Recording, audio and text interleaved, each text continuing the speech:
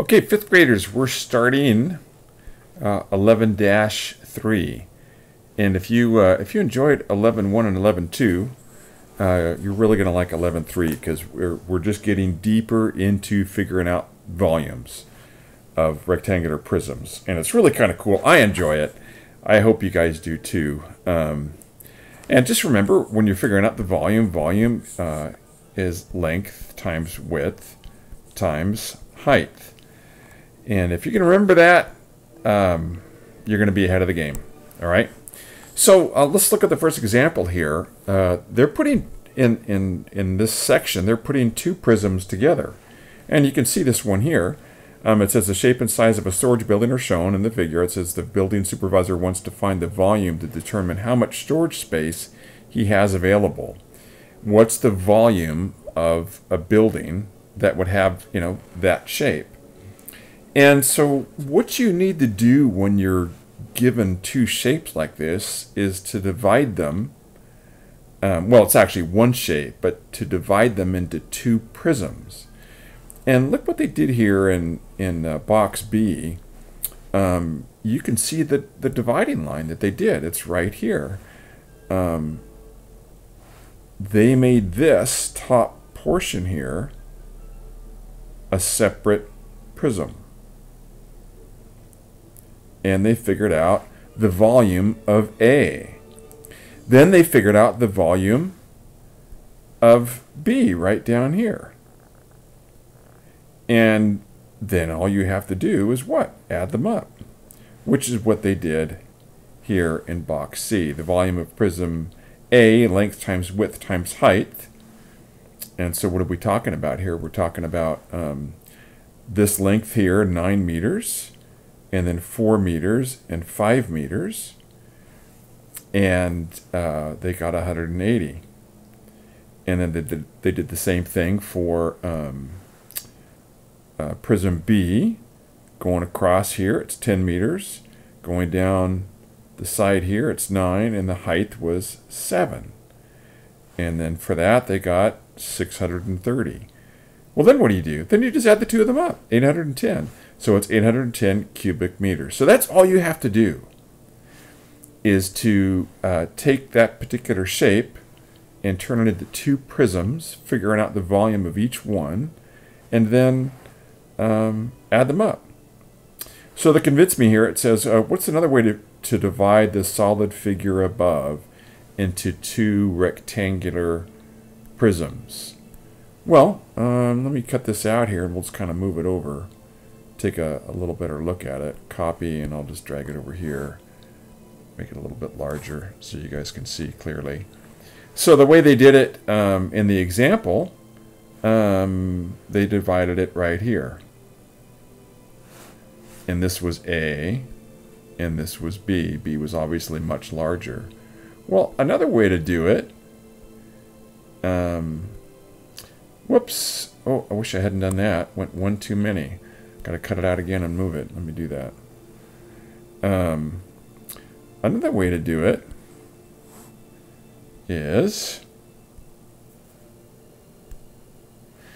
instead of going this way, would be to go down from here to here.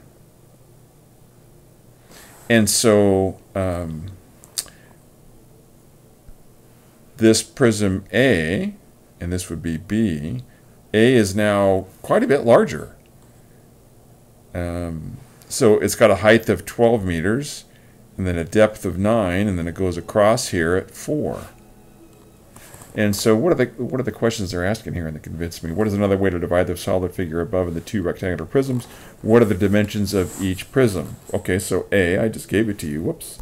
A would be 12 meters by 9 meters by 4. Okay. B would equal, well, I'll let you figure out what B would be. There's my first question for the classcraft. I want to know what B would be. Okay, let's move down a little bit further here. We're looking at the guided practice. In 1 and 2, use the solid figure below. The dashed lines separated into two rectangular prisms. You can see them here, A and B. Okay, what are the length and width and height of prism A? What's the length and width of height of prism B? Well, I'll do A. A equals, let's take a look. So A, the height looks like it's 12. 12 by, and the depth, I'd say 3.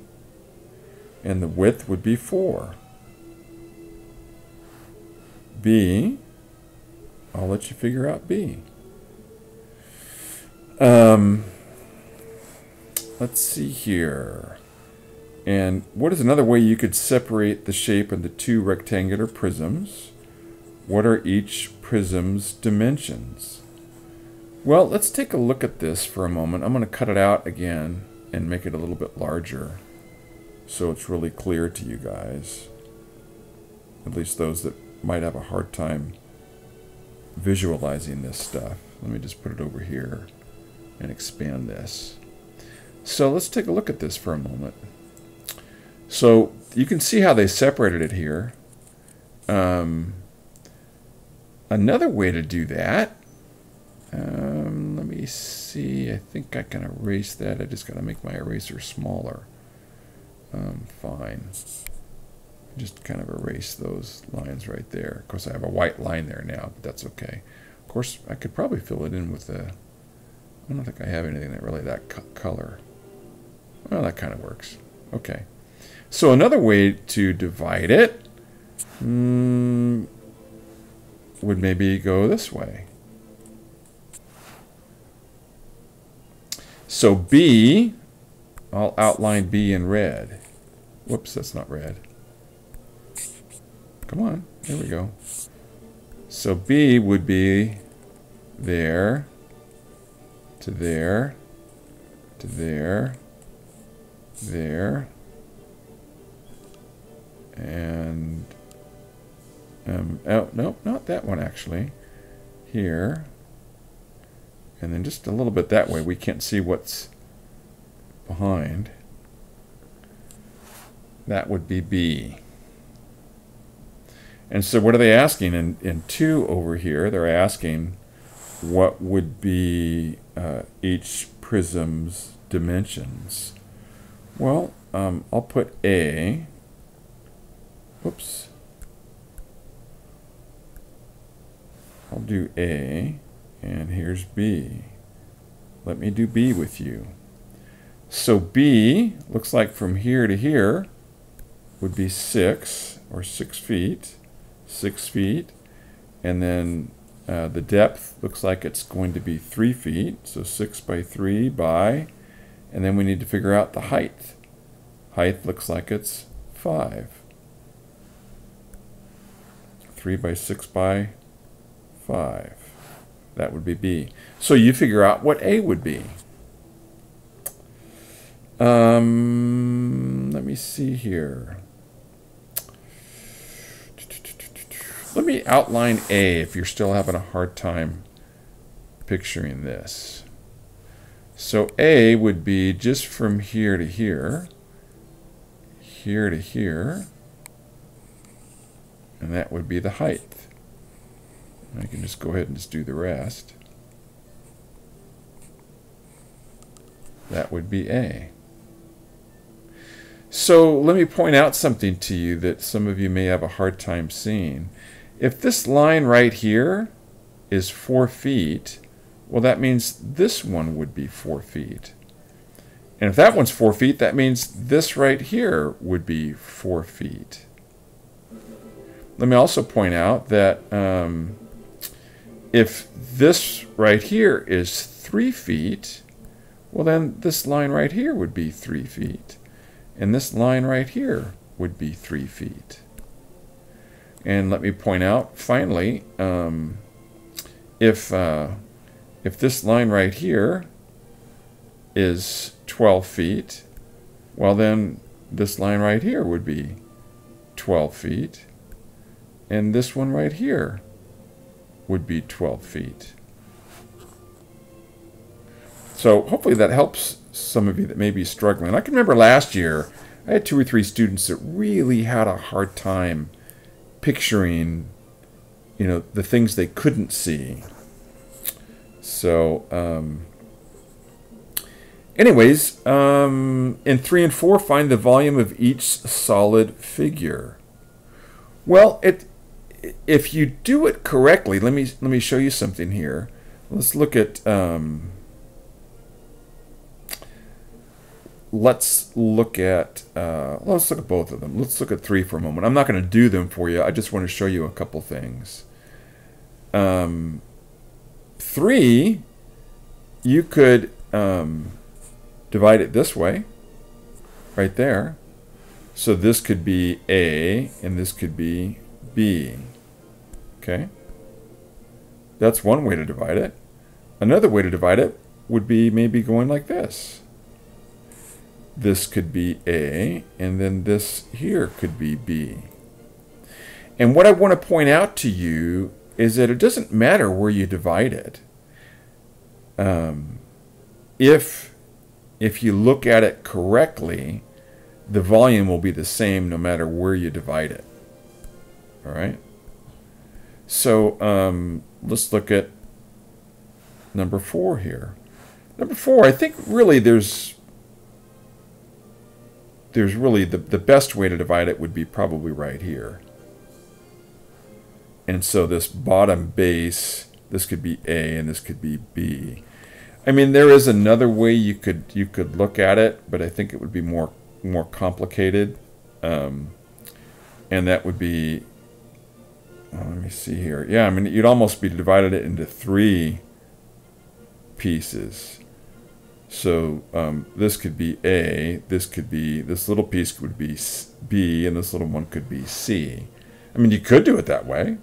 And again, if you're looking at the entire model correctly, and visualizing the sides that you can't see, the total volume will be correct. All right, let's move down a little bit here. How are we doing on time? We've got 12 minutes in. Yeah, so find the volume of each of the solid figures. Well, let's look at 7 for a moment. 7, you could just kind of extend this line here. That's one way to divide it. So this piece here, that could be 1, or A, and then this larger piece in the back, this one here, that could be B. But I think you guys understand how to do these now. Length times width times height. I'm looking at 5 here. 5, I think probably the most sensible way would be just to extend this line here.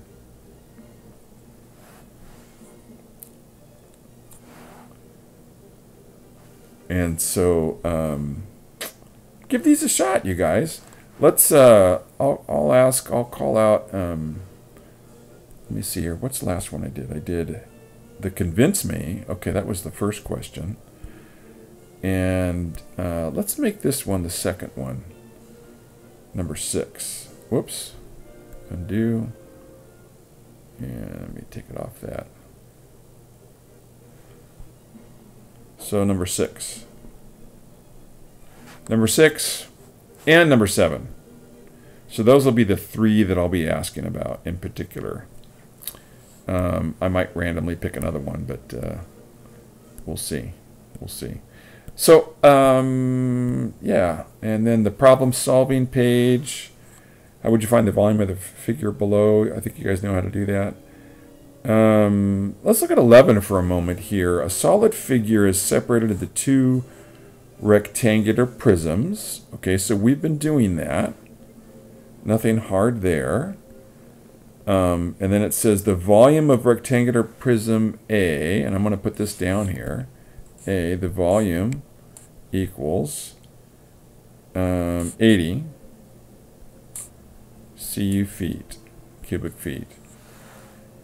And then for B, what information are they giving us here? B, it says it has a length of 6 feet and a width of 5 feet. So I'm just going to put down 6 times 5. Okay. And then we don't know what the third one is. All right. And then it says the total volume of the solid figure. So I'll go right here. I'm going to say A plus B equals, and they're telling us it's 200 cu feet. Let's look at that for a moment. So if the total of A and B is 200, what would be the volume of, and they give us the volume, of A. A is 80.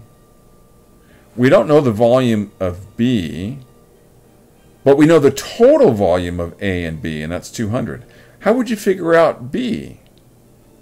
Think about that for a moment. Pause the video. Maybe ask your mom or dad or your grandpa or your aunt or uncle or your older brother or sister. How would you figure out what B is? Because we're missing a dimension right here. We don't have that. But if we have volume A, and that's 80, and A plus B equals 200 cubic feet, what would B be? Well, hopefully you paused the video and really thought about it. It would be 200 minus 80. So B equals 120 cu feet. Now that we have the total, 120 cubic feet, we can figure out the missing one. Well, what's 6 times 5? 6 times 5 is 30.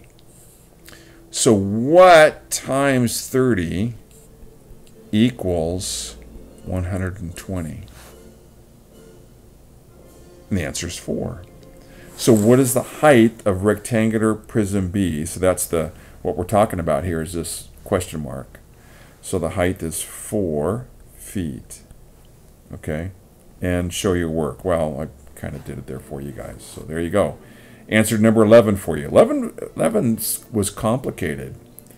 I don't know if any of you were able to figure it out as we went along, but there you go. And then 13 you guys can do. Okay, that's it, you guys. I will see you tomorrow.